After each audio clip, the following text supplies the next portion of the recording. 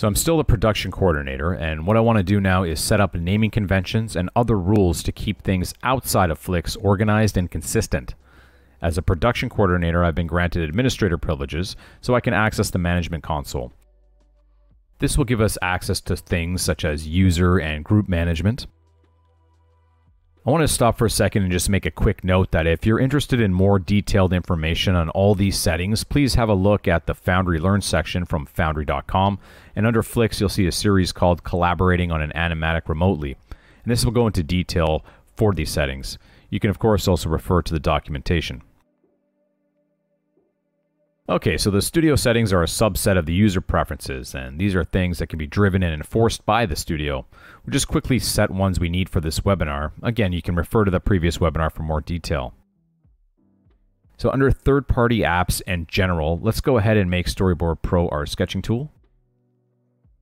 Let's look at editorial and make sure Premiere is the only editorial package that Flix can publish to. We can do this by having this setting enforced at the studio level.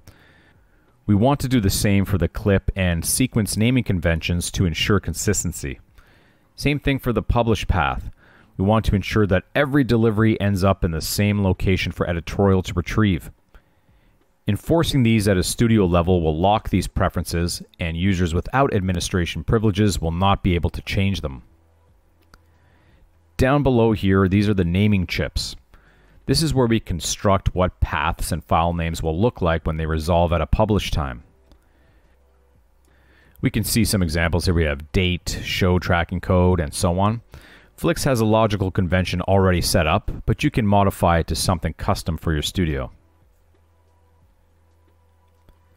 For the Premiere options, you want to sit down with your editor and agree on preferred settings and enforce them so that no matter who publishes them, all deliveries will be consistent.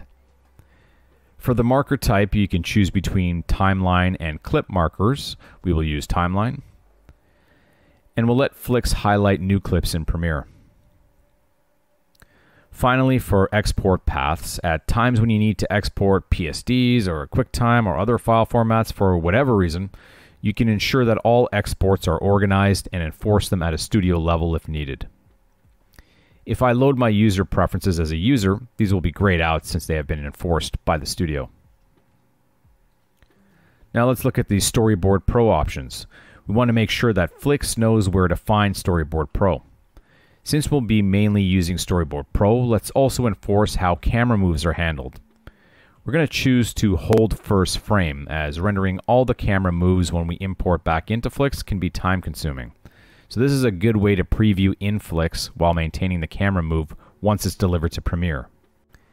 Okay, and now all our settings are set up and enforced at studio level when needed, and now we can go ahead and get to work.